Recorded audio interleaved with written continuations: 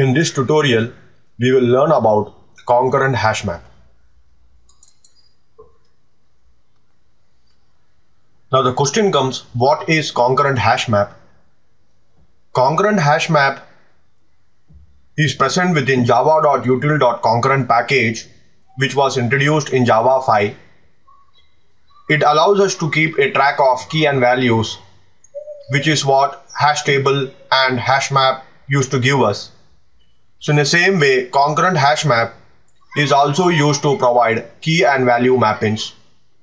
It has fail-safe nature of iterator, which was lagging in other collections like Hashtable. The concurrent hash map also provides us with a synchronized map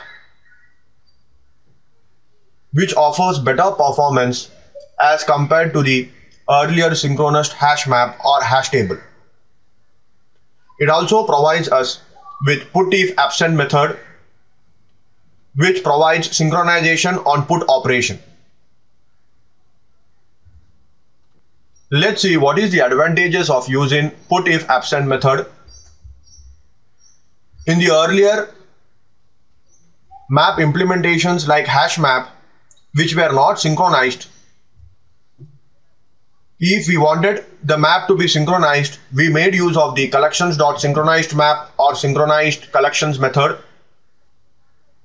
Following this, to check whether a particular key is present in the map, we make use of map.contains_key, after which we can then put the key along with the value in case the key is not present. Now this implementation will fail in multi-threading environment. Let's take for example two threads trying to access this particular piece of code. So thread 1 and thread 2 try to access the contains key.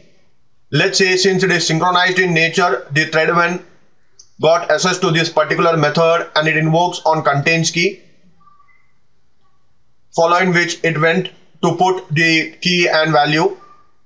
Now before it goes, the other thread can also get access to contains key since the first thread has already left the contains key method, and again when it checks the contains key, the key is not present, so it will wait for the put operation of thread 1 to get completed, following which it can again insert the same key within the map with a different value. This can cause undesirable results. So in case we didn't want to have such undesirable results, along with synchronization on map, we have to place both these commands in synchronized block, which in simple words means these two operations should be made atomic.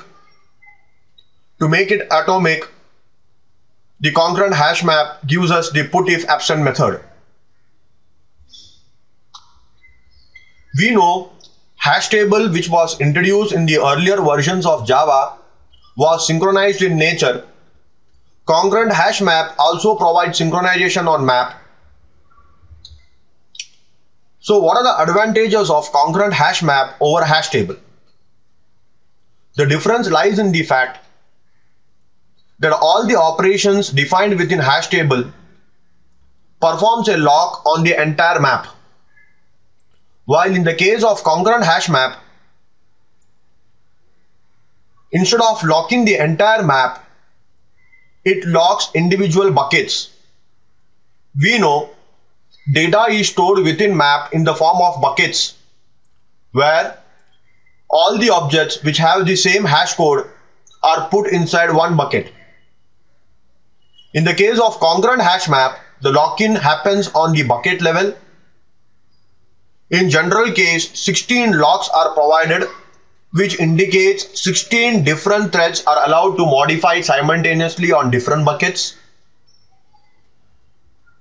Facility is also provided to increase the number of locks, but always increasing the number of locks is not preferable since it causes overhead in maintaining them. So the advantage of concurrent hash map over Hashtable is it performs lock-in only on bucket level and not on the entire map level. So when a lock is obtained on particular bucket, other threads which want to access other buckets are free to do so, which naturally increases performance.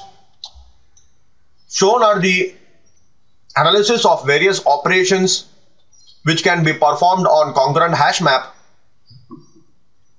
The first operation which we are seeing is the retrieval operation. The retrieval operation in general case does not block. Blocking happens in the case of retrieval operation only if the key is not found or the value is null, in which case a one more transversal will happen through the map to actually find out whether the value was modified while retrieving this particular operation. Removal operation has some overhead.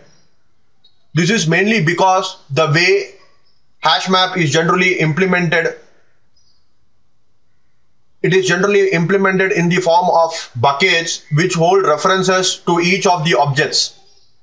So naturally, if any object gets removed, the preceding object has to now maintain the entry of next one and so on, which will require cloning, and hence the removal operation does have some overhead.